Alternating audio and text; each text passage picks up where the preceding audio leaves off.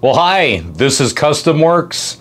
I'm Clint Allen, and today we're talking about 9 reasons why the 7.3 was the most reliable power stroke, is the most reliable diesel in the galaxy.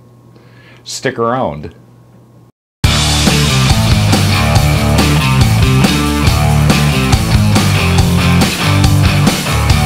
There we go.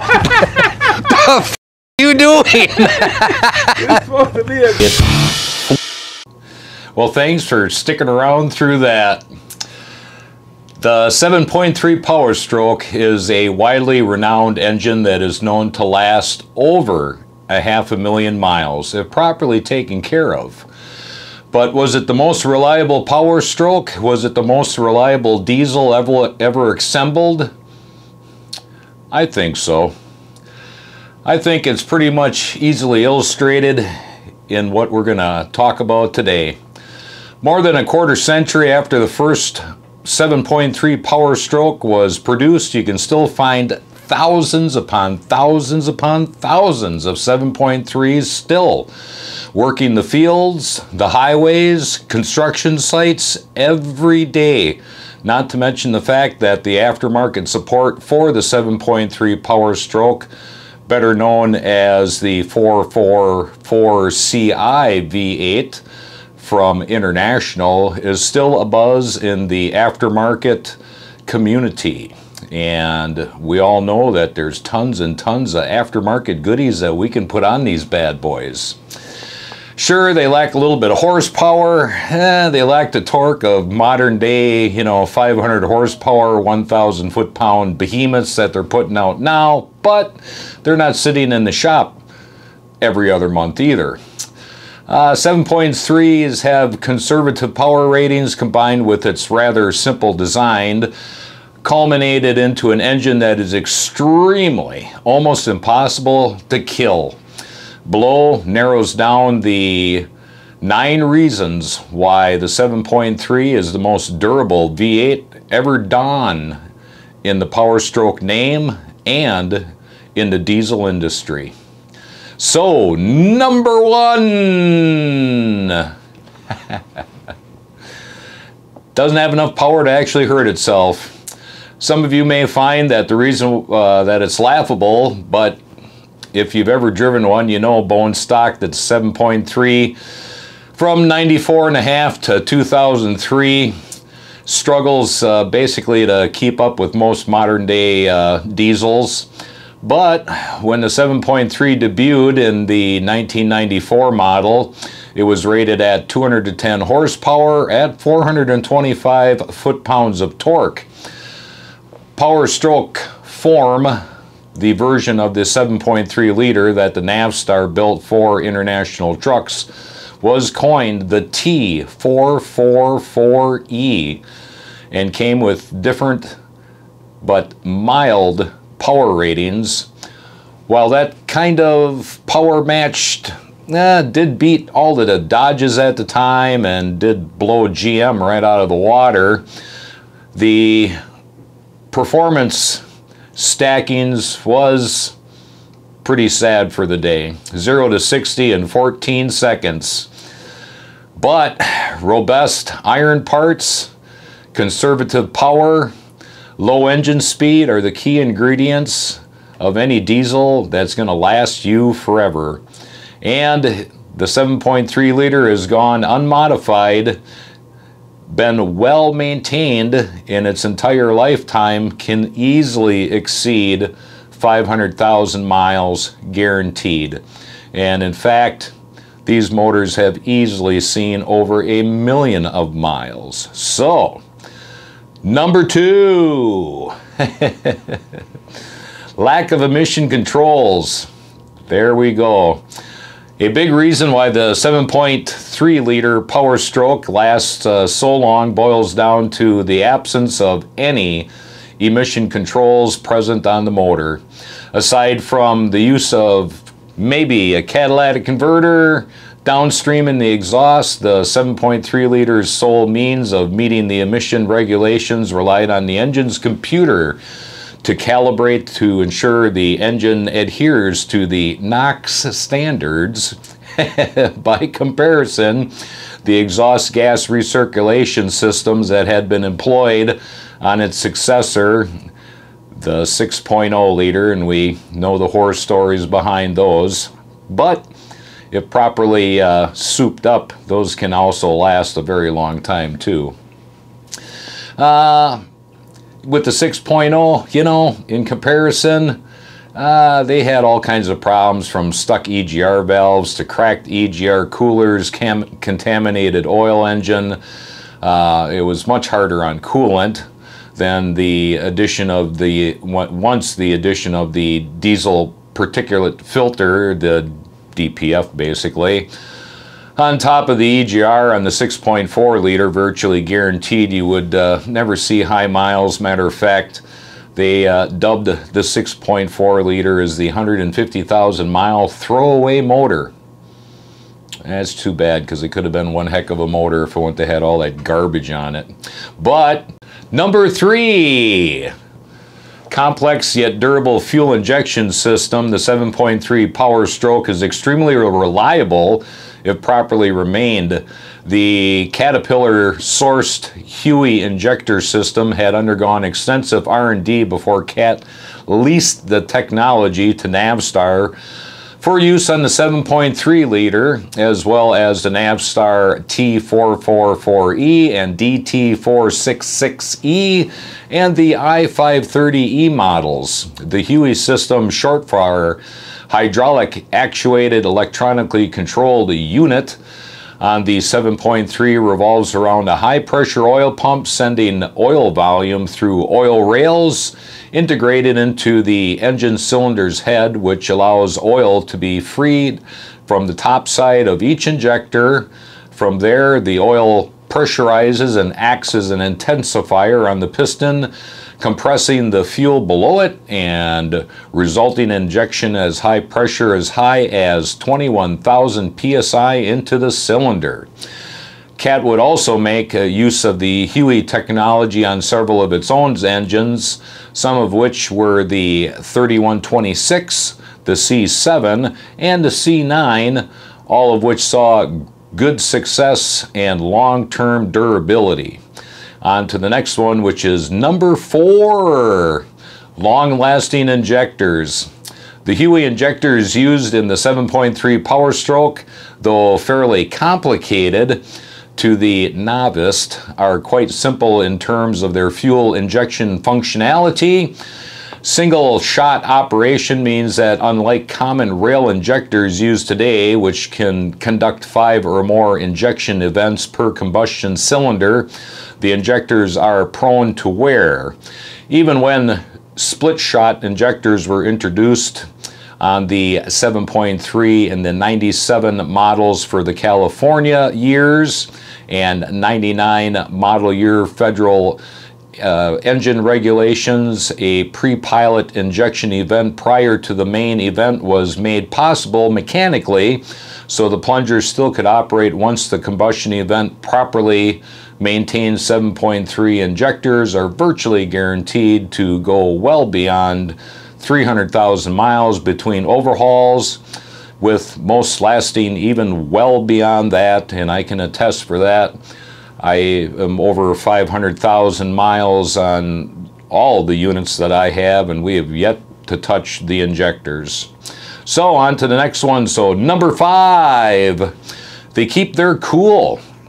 Even though the early 7.3 powerstrokes didn't come with an intercooler, the 94.5 through 97 engines were able to maintain their exhaust gas temperatures relatively well thanks to the conservative horsepower and torque ratings. Beginning in 99, EGT was even more manageable thanks to the addition of an air-to-air intercooler, even with aggressive aftermarket tuning in the mix. In fact, 99 through 03 engines came with considerable larger injectors from the factory. It takes a lot of work to get the pyrometer past 1200 degrees Fahrenheit on the 7.3. Equipped Super Duties in the turbocharged application, a intercooler undoubtedly made life easier for both the engine and the turbocharger, and things were no different in 99 through 03 in that case. Number 6, 6 bolts per cylinder. Adding to the 7.3 commercial grade attributes is its use of 6 heads per cylinder, something Navstar got away with from on the 6.0 and the 6.4 Power Strokes, which we all know blowing head gaskets on those all the time. But Ford reverted back to it on the 6.7 liter in the 2011 models. An untouched or slightly modded 7.3 can go its entire life with 0 head gasket issues. Even modified versions will run for years, or if not decades, without lifting one of the heads and having an experience of a blown head gasket. We know of several 7.3 Power Strokes making 375 to 400 horsepower, twice the factory amount, that survived more than 500,000 miles of heavy towing with being grossly overloaded. Before popping a head gasket, it takes a lot of abuse. So the 7.3 liter head gasket is capable of surviving up to about 75 psi of boost, believe it or not, and that's a lot of boost. The failure likely would occur, even if all, while the general acceptance of the threshold for the boost on the 7.3 is rated at only 35 to 40 psi. You can get away with an average of 50 psi and never have an issue. So on to the next one, which is number 7, simple engine design. And I love this. This is just absolutely fantastic. Virtually nothing is exotic about this motor. The block is from cast gray iron. The crankshaft is made of forged steel. The rods are made of forged steel, although some models starting in 01 and then definitely 02 and 03 came with powder-coated metal rods. And the pistons were cast aluminum. The engine load camshaft resides in traditionally the overhead V8 engine location, with the block, like the crankcase, the cylinder heads were all cast iron, and features 2 valve and 2 push rods per cylinder. Highly forgiving, the hydraulic lifters actuate the intake and the exhaust valves while eliminating the need for any periodic adjustments whatsoever. She is just run her down the road and forget about her. And number 8, fixed geometry turbocharger. Journal bearings turbochargers kept the force-induced side of the 7.3 simple, as the most uncomplicated of the lot would be the non-wastegated first gen series TP38 charger that graced the 94.5 through 97 engine.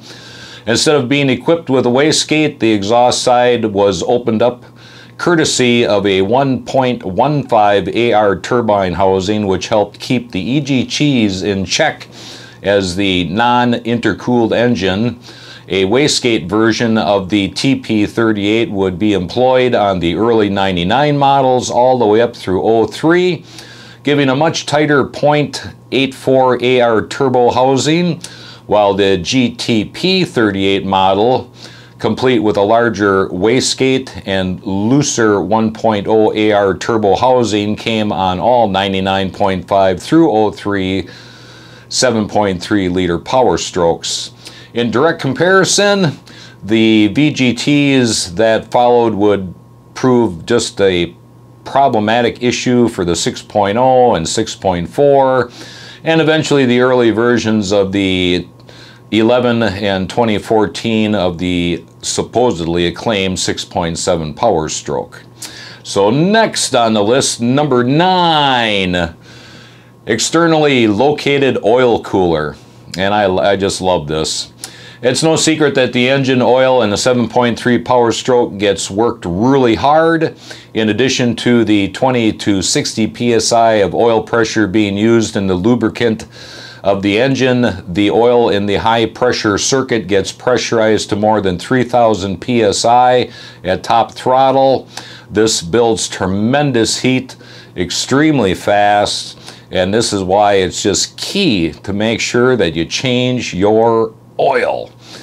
Luckily, the externally located oil cooler on the 7.3 liter is up to the task, in addition to the location exposing it to cooling effects of the outside air.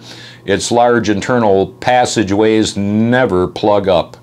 And that's in direct contrast to the oil cooler integration in the lifter valley of the 6.0 and the 6.4 Power Strokes is constantly exposed to just excessive heat, excessive wear, and features minuscule small internal passageways that are prone to clog and restrict coolant flow to the other parts of the engine, and basically causes failure after failure after failure.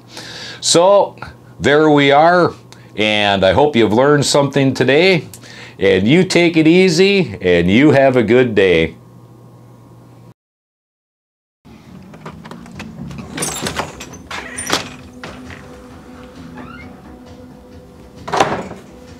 You're still here yet? It's over. Oh, I know.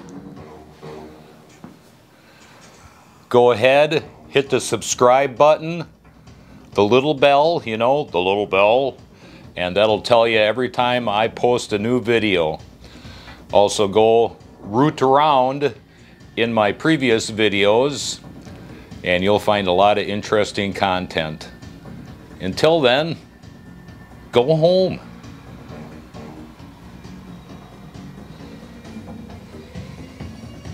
Oh yeah, the garbage can's over there. You know, don't be making a mess. You know, clean up after yourself.